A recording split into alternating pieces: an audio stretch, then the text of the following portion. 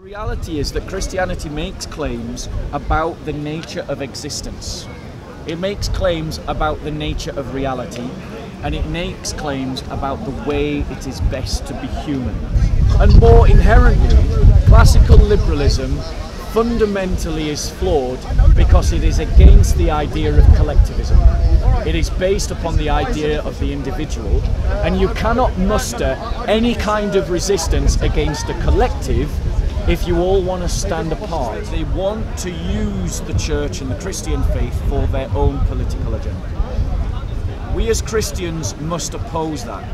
We must not allow our faith to be prostituted by liberals in their fight against Islamism. Some Sharia schools that say abortion before 40 days is wrong, and there are some schools that say abortion before 40 days is okay.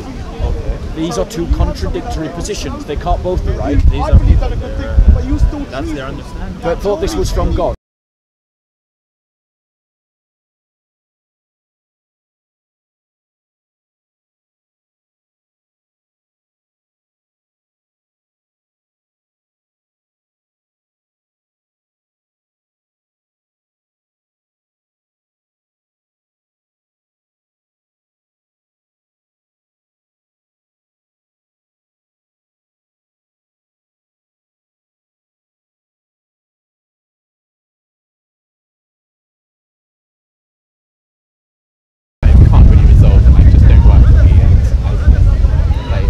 Just examples of a supposedly benevolent God acting in a way which I can't see as benevolent, and that I can't be kind of intellectually honest with myself. Can you show me in the scriptures where it says that God is benevolent?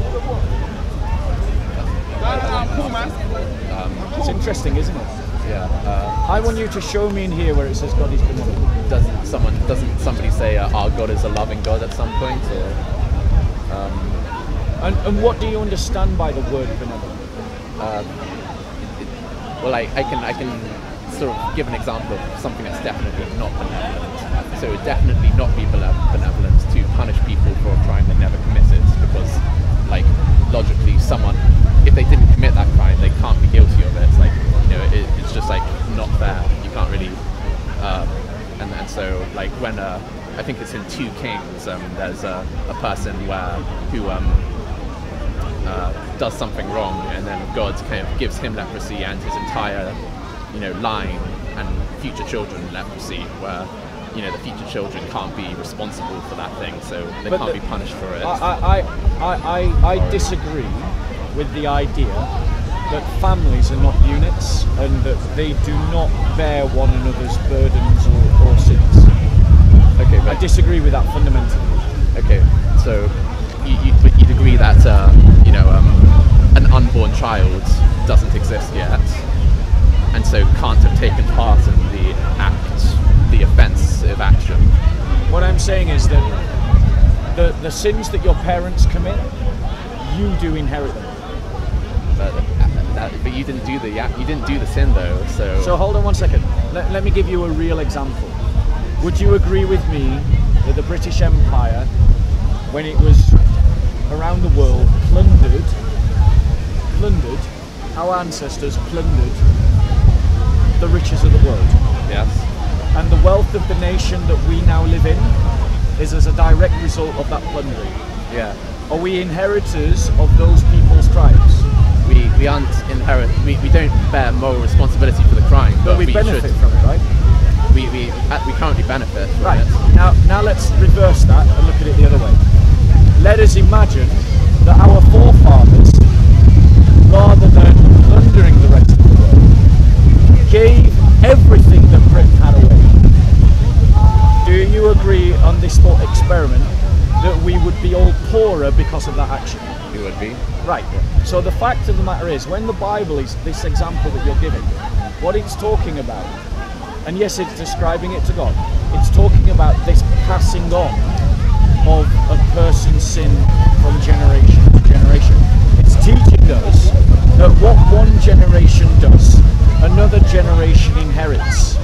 Okay, and that's just a principle of life, whether you think it's just or not. No, but the example you gave of the British Empire, like the reason why there's still kind of injustice, like the action passes on the injustice. Yeah. And so if it was like if like, for example, my father punched your father, and it didn't, and your father recovered, and it didn't sort of cause you to have a worse upbringing in any way, you wouldn't sort of feel hard done by, or you wouldn't have reason to feel hard done by towards me because I hadn't committed that action and it hasn't But worsened your life. what you're doing is you're interpreting morality through Western individualism. Western individualism is not the culture that the scriptures are speaking into, and it's not something that I believe in. Okay. I do not believe in Western individualism. I don't believe you're stood here as an individual. I believe that you're part of a family. Okay. I don't agree with that. I just think it's I know you illogical. don't. The philosophy of the West is that we're all individuals. So there's no such thing as collective responsibility unless you're in cabinet. But the point is that worldview is something I fundamentally disagree with. I think that human beings exist in relationships and exist because of relationships, and therefore their actions are shared. Okay. And the consequences of their actions are shared. Because I've heard you kind of defend the current Western secular legal system before, and that legal system takes as a very kind of core principle that sort of like you wouldn't punish a child for his father's crimes. So it's surprising me to hear this now that like kind of you so fundamentally disagree with it. I disagree with the idea of Western individualism. That doesn't mean that in comparison to Sharia law, I cannot see that Western legal systems are superior. Okay, yeah. And so when I'm defending Western legal systems, it is because they are superior to Sharia law. It doesn't mean that I agree with the basis of Western Enlightenment civilization. The idea of this individual that is a God only to himself and a God to himself is something I fundamentally disagree with. Okay. Do you think the church has been improved by the Enlightenment at all? In parts and in places. Okay. But okay. not at core. Okay. But there is definitely. But I would say the Enlightenment is a burgeoning of lots of Christian narratives. Yeah. And my point to you is that you identify as a cultural Christian, and I welcome that. But what I'm saying is take your heritage seriously. Take it seriously. Learn what it is that the Christian faith actually teaches. Because what it actually teaches is something radically different from what you have been brought up to know. Yeah. Okay. What I'm saying to you, bro, is you have been disconnected from your own history. You have been separated from your own identity. You've been separated from the history of your own people. I think you're making a few assumptions there. Like I don't like disassociate myself from kind of my history as an English person. So tell me, if you're identifying as a cultural Christian and you're saying that you know you're a Christian, yeah, I what does it mean to be a Christian? I identify as being a follower of Christ. Identify as being a follower Yeah, of Christ? that's what it means to me. If someone says I'm Christian, that means to me that they're a follower of Christ. Yeah, it means to be a disciple of Christ. And what was Christ's teaching? The gospel, Which is? what's been recorded as his teachings by the disciples. Now that's a very general way of saying you don't actually know what the gospel is. What is the gospel? I mean, if you wanted me to say exactly every single one of Christ's teachings, wouldn't that take a long time? The gospel can be summarized. Every Christian can summarize it very quickly. What's the gospel? I don't know. Right. What's the summary of Christ's teachings? My point is, I'm not trying to embarrass you. I'm trying to point something out to you. The gospel has been the most influential narrative of European civilization. It has molded everything around us. It is our heritage if we're identifying purely at a cultural level. It is who we are if we are Christian. So when someone says to me, I am a cultural Christian, my first thought is, how much do they actually know about their own heritage? If they're claiming my faith as their heritage, How much do they actually know? Yeah, I'm never claimed to be an expert. Right, and I'm not saying that, but this is my point, is for people that are claiming to defend the heritage of this land, but yet don't know what the gospel is, means that they don't know what their own heritage is. Well, what's the one-line summary of the gospel then? The one-line summary of the gospel is that God so loved the world that he gave his only son, that those that believe on him shall not perish but have eternal life. Okay. Every Christian can summarize the gospel. And every cultural Christian, like yourself, should be able to. And you should understand why these words have influenced your language, your cultural norms, your legal system. I'm aware that Christianity has influenced all those things. But why has that gospel influenced those things? Because if you can't answer that question, you can't defend anything. Well, I mean, that would kind of provide this idea that if some crime has been committed, then like somebody has to pay, basically. Like if you're saying that kind of because mankind has sinned and God is angry with them, someone has to pay for that in order for God not to be angry anymore, and so Jesus decided to do that or something like that. I mean that seems to me, and that message has like kind of affected our culture. It has. Yeah. And it is infused itself into our culture profoundly. But every step away from that belief is a step away from that heritage and that understanding. And Western liberal society is walking itself off a cliff. I don't think that. I mean, I don't see. I mean, what period in time do you think had the best version of Christianity? It isn't about best or worst. It is about, I would say I disagree with the idea of the question. This idea that we can point to some time in history and say that some point in history was better. What I would say is that the Christian faith teaches fundamentally that human beings are sinful and broken, and that human beings have always been sinful and broken and will break everything that they touch in terms of social construct. That includes Christendom, includes the church, and that man has no answer to this. He has no answer to that brokenness in his human heart that speaks vile and vindictive towards his fellow man, that seeks only after his own good, that is self-interested, self-ego bloating, self-serving. I don't think it's that futile though. I disagree with that. What is that? I don't like. It seems so kind of that's you see. It seems that you're saying that that's an immutable fact of human nature. It is. Well, I say it like kind of humans have a bunch of incentives that they're trying to maximize, and you can try and affect the environment such that they won't indulge in kind of behaviors that are kind of seen as destructive, and you can try and mold their culture so that they have like norms of behavior that are less destructive or violent, and that you can accomplish good work doing that. You be quite successful. You seem to me to be self-aware enough to acknowledge, which I believe to be true, that inside your own heart there are times when hate fills it. Yeah. There are times in your own heart when you lie. Yeah. There are times in your own heart when you steal. But that doesn't mean that we can't do anything about it, though. So my point to you is, but you can't do anything about that.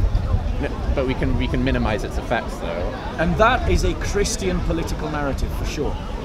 Okay. Because the whole point of the Christian political exercise, people who identify as cultural Christians want the moniker cultural Christian. They want that tick that they can give themselves. No, I mean, maybe I'm using it in a slightly different context from how you understand it. What do you mean, sorry? I mean that I have sympathy. I mean that I consider it more desirable for kind of the background of kind of Britain's culture to have this Christian heritage than I would any other kind of religion. So what you're saying is you want Christianity to work as a bulwark against Islamization, but you don't want real Christianity. That captures some of it, definitely. I mean, I definitely don't want. For example, I definitely don't want to kind of call myself a cultural Christian. That's not a label that I kind of consider close to my heart, and I really want to possess that label. So if you don't, and the other thing is that, like, more than just being worried about Islamization, I do have some appreciations for the aesthetic parts of the Christian church, which I consider like desirable. And this is important, is that what we see amongst certain liberals is that they want to use the church and the Christian faith for their own political agenda. We as Christians must oppose that. We must not allow our faith to be prostituted by liberals in their fight against Islamists. But when you say prostituted, that would imply that I'm debasing you in some way, or asking. It's not saying that I'm not asking you to debase yourself in any way. As Christians, those who want to use our faith for their own ends forget that we as Christians are a community. The church is a community that has its own agenda and its own politics, and that means that we must oppose those people who only want to use our faith as a shield when it suits them, and then want to say, but we don't want the good stuff that Christianity has to offer when it doesn't suit them. Because the reality is that Christianity makes claims about the nature of existence. It makes claims about the nature of reality, and it makes claims about the way it is best to be human. Okay. And those claims are not compatible with an agnostic liberalism.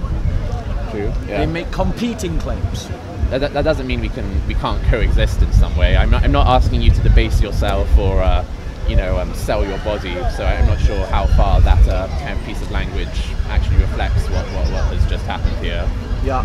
So the point that I'm making to you is that I would resist any attempt by any organised liberal, classical liberal movement to manipulate the church to serve its own political agenda. I would resist that. Okay. Same as I would resist the Salafists and the Islamists. What if someone says that, like, our interests overlap in this area, kind of, let's not get in each other's way, like, let's just maintain the status quo that we currently have, and cooperate where it makes sense for both of us to cooperate. So is that prostituting? So where because I described you as a man of goodwill based upon your stance on abortion, and I stand by that. Okay. That means you are a man of goodwill because your will is to the good. Okay. On that question. But the Christian faith leaves no space for other ontologies. It leaves no space for competing ideas. The Christian faith says that there's one Lord and that we should give ourselves wholly to Him. Which means that when someone comes with a competing narrative about how the world is or how best to be human, we have to challenge them if they disagree with our faith.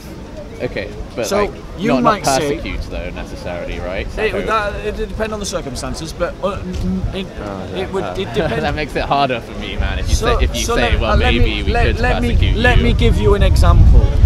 I do not believe we should have any tolerance at all for ISIS or ISIS supporters. Okay. Zero tolerance for ISIS or ISIS supporters. Zero. Okay. Yeah. So what am I saying? I'm saying the state should hound them into the sewers and then hound them into the sea. However, you're not an ISIS supporter. Yeah. So different people have to be treated differently. I would actually disagree with that on ISIS supporters, though. Right. Well, I prefer like America's freedom of speech, where someone could like hold a KKK kind of speech, someone could hold an ISIS speech, someone could hold a Black Panther speech. But let's face it, ISIS supporters are not just going to give speeches, are they?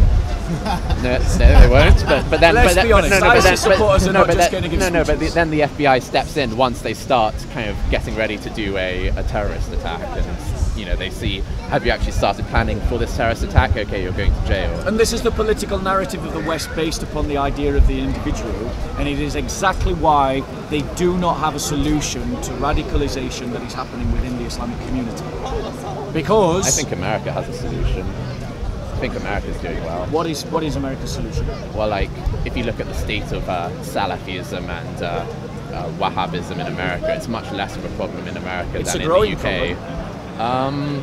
And I think if you look, the general the trends of like the Muslim population in America is that they're becoming kind of more and more homogenized and liberal. Like the acceptance of homosexuality amongst Muslims in America is higher than kind of Christians in America. So they're being, they're being. Would you say that there is if we trace it back 10, 20 years, would you say there has been a growing or a decreasing threat by ISIS to American soil? I think there's been a growing. I think there's been a growing threat by ISIS, but by other metrics, kind of things are also going well. It's like if the pie's getting bigger and you're getting a smaller slice, if the percentage of the pie you're getting is smaller, but the pie's getting bigger, you might end up with more pie. But like overall, you know what I'm saying? I do get what you're saying. I do get what you're saying.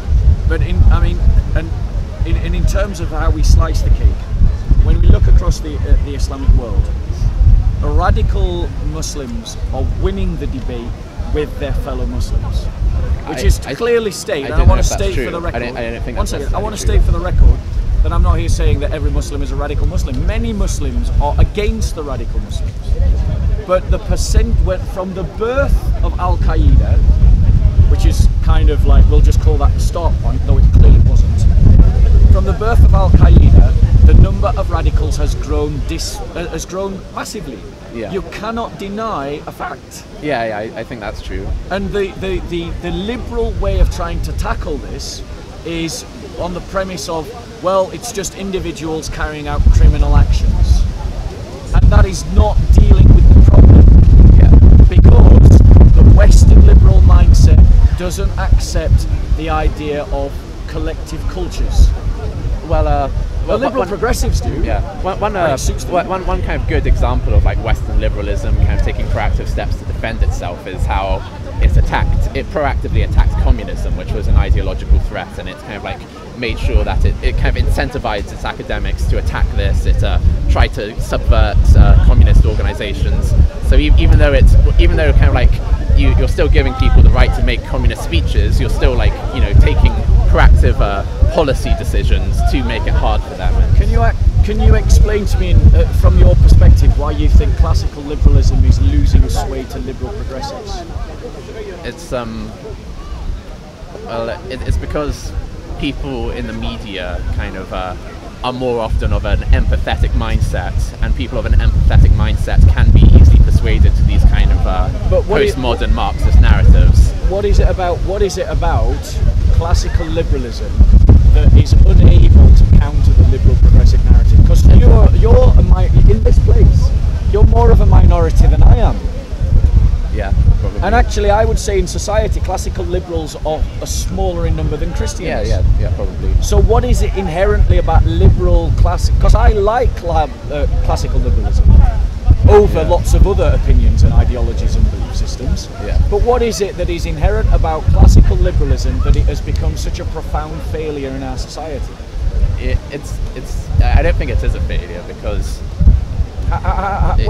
where's the great classical liberalists of our age? They're often in like economics and law departments, and in the media, kind of Marxist and postmodern doctrines are popular, and that's because if you want to work in the media, you're probably going to be of an empathetic personality type, and in humanities departments it kind of spreads. It's a bit of a cancer. Like it gets killed by kind of rigorous logical thinking, but it's just not exposed to that. Why isn't it exposed to that? I mean, why has classical liberalism failed? Our society, you would agree, and it is being pushed down a Marxist rat hole that will ultimately collapse in on itself. We both see the problem, even if we're coming from different angles. Yeah. Okay? Yeah. Now, I am certain the church will be here long after that implosion has happened. We are going to survive whatever, because we've gone through 2,000 years of history.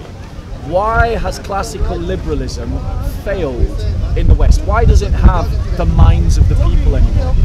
But the thing is, like the sort of the reasonable people in the middle, by default, they'd they'd be more likely to accept the classical liberal kind of view of things, the classical liberal view of fairness. I think like that is the default. It's just like there are more kind of proactive agitators amongst leftists and Marxists and postmodernists. There are greater numbers of them. Can I suggest another reason? Yeah, sure. The reason why classical liberalism fails is because it is a rational philosophy that does not speak to the fullness of humanity. It doesn't speak to a man's emotions. It doesn't speak to a man's sense of history, his sense of identity. So unless you are of a particular bent, that you are particularly rational, most people don't engage with classical liberal concepts. And more inherently, classical liberalism fundamentally is flawed because it is against the idea of collectivism. It is based upon the idea of the individual, and you cannot muster any kind of resistance against a collective if you all want to stand apart. Okay, that's true. Like, so, I think you can still modify. I think you can still modify kind of liberalism into a more robust form. If you agree with my analysis as to the failure of classical liberalism, will you take a word from the wise? And by wise, I mean the church, not myself. So that identity cannot be shook or moved or moulded by the waves of circumstance and chance. You have to have an authority that is higher than me or higher than the collective we, so that when the we says we're all going this way, because you're looking to an authority that is above the we and also above the I, you aren't giving in to your own personal desires, or however corrupt or good they may be, and you are not led by the crowd, so that you can say, no, we should go that way. And when you do decide to go that way, you can create your own wake because you form together as a group and drag people along with you. In other words, the Christian way of life would give you the strength that you're looking for to resist the cultural Marxists.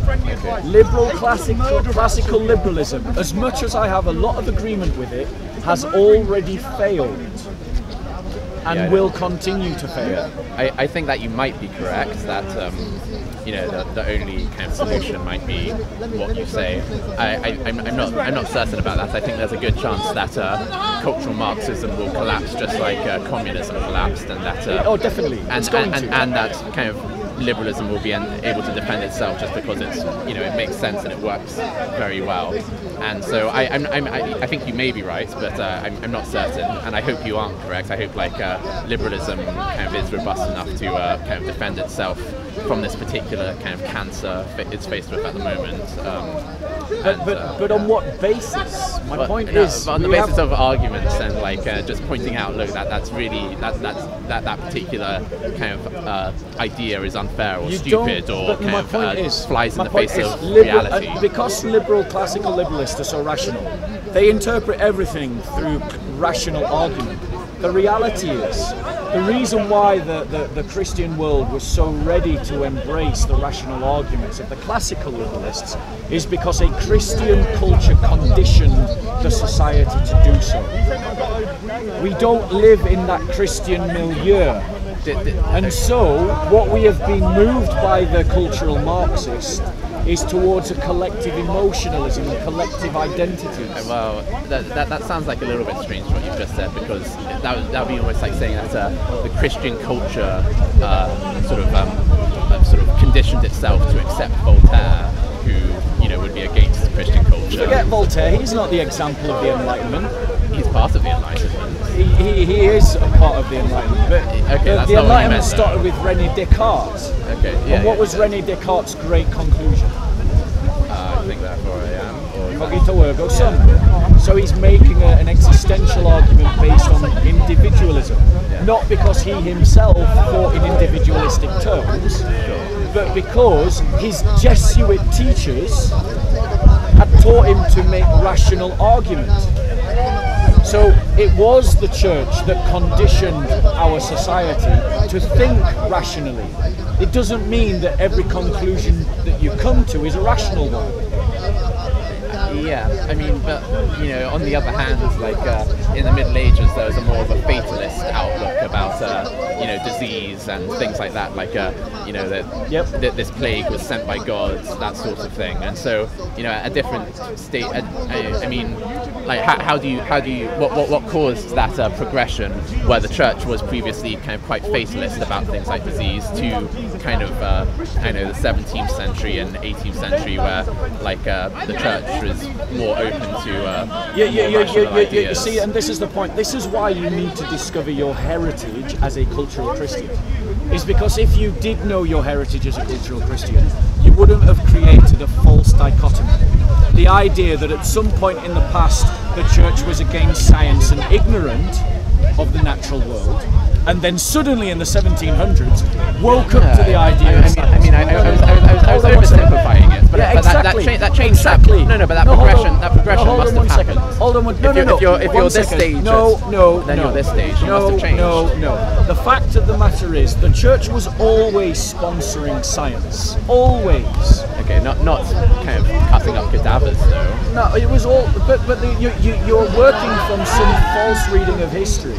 That at some point the church woke up to the importance of science. No. Francis Bacon was a 13th century philosopher who did many scientific experiments.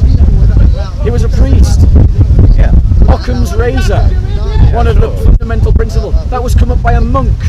The fact of the matter is that there has never been a time in church history when the church has been against science in toto. Yeah, I don't believe that the church has been against science in toto. So, when you try to create this false dichotomy of the ignorance of the medieval period versus the enlightened period of the 1700s, what I'm suggesting to you is that people were as knowledgeable as the available knowledge permitted them to be in every age. Okay. And that means that there was never a time when the church was against increasing in knowledge. The very fact that science took root in Western Europe is not an accident. It is a direct consequence of the belief, the Christian belief, that God was a rational being and that through reason we could think God's thoughts after him. The natural philosophers saw their exercise in inquiring into the natural world as a mystical way to draw closer to God. That is what inspired them to do so.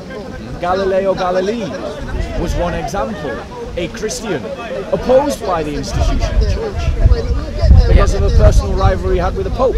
Okay, but like we can admit that the what do you call it, the institutional church, at some point kind of did more. Even though I admit that if you ask the church at any point, do you want to further mankind's knowledge of the natural world, they'd say, yeah, of course, that's great.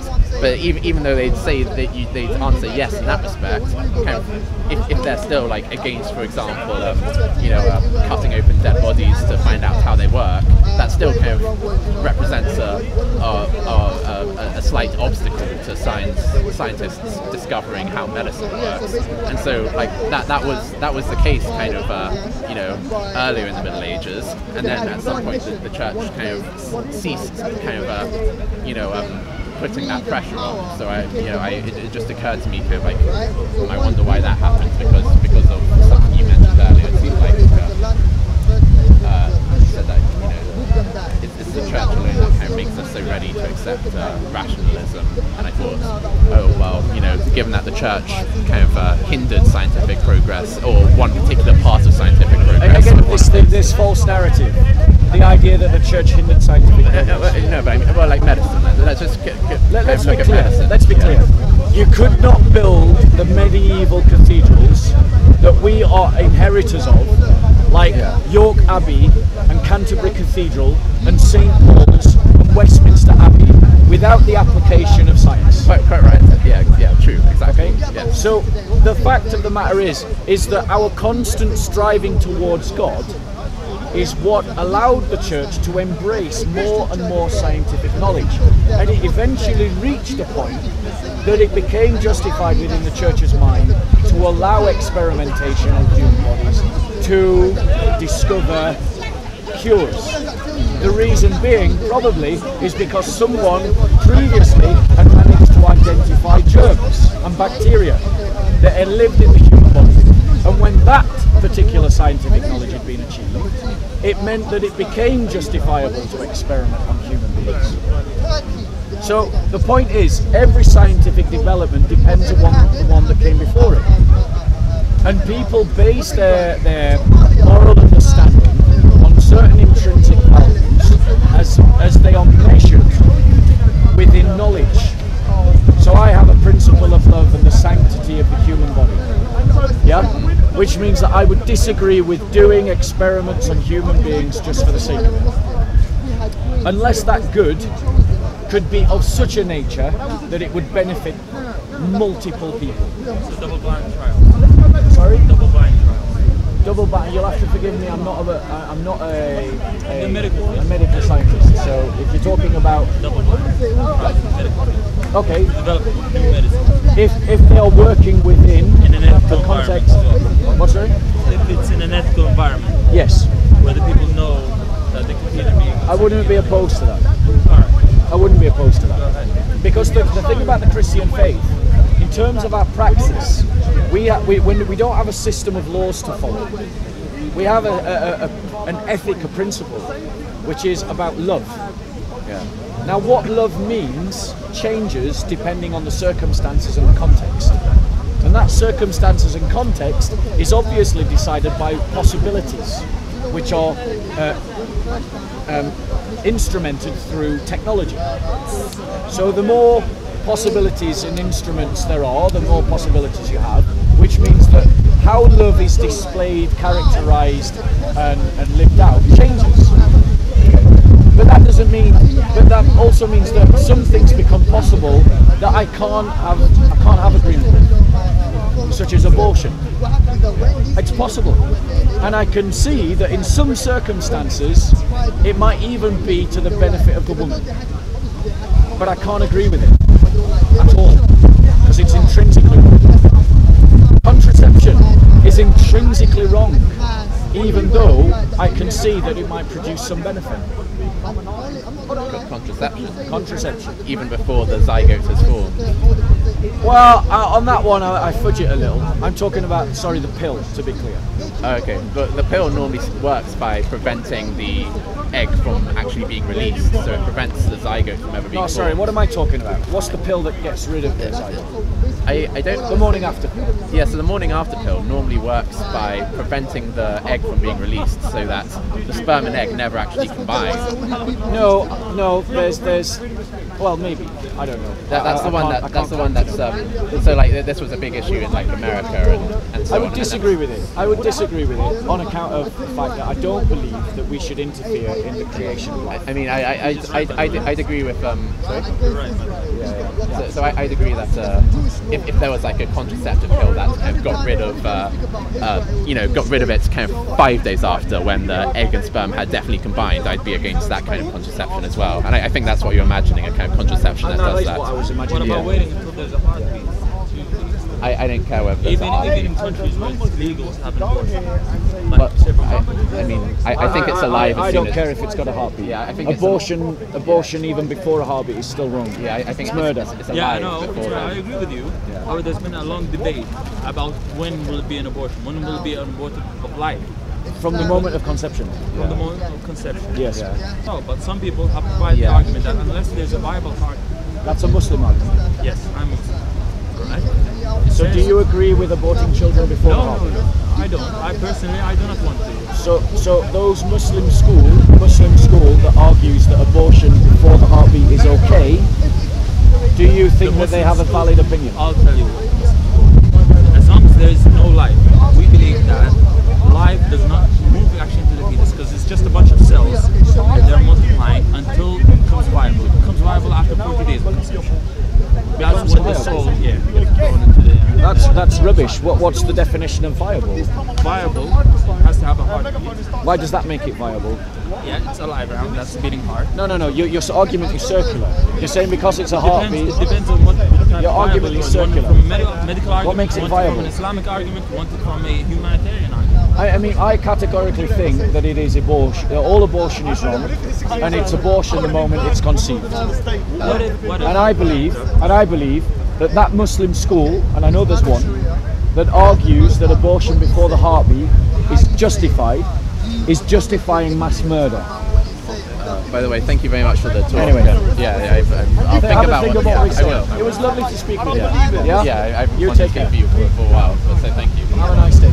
I'm afraid I'm going to have to go, dude. I've been here all day. I'm freezing. I'm cold. I see. You're tired. You're hungry. It was nice to talk to you, even for 5 minutes. Next time, maybe. Next time. Next time, maybe. I would leave you. I would leave you with this question. Do you want to grab your stuff? Yeah. I would leave you with this question.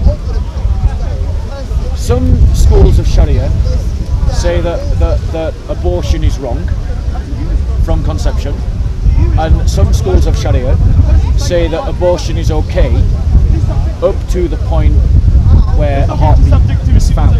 Up to 40 days. Not what a heartbeat. Okay. Medically, Up to 40 days. Up to 40 days. How? If the Quran, if Sharia is a system of law given by God, how can you have two contradictory conclusions? Okay. Where are they? What are they? I've just given them. You said that because There are some Sharia schools that say abortion before 40 days is wrong. And there are some schools that say abortion before 40 days is okay.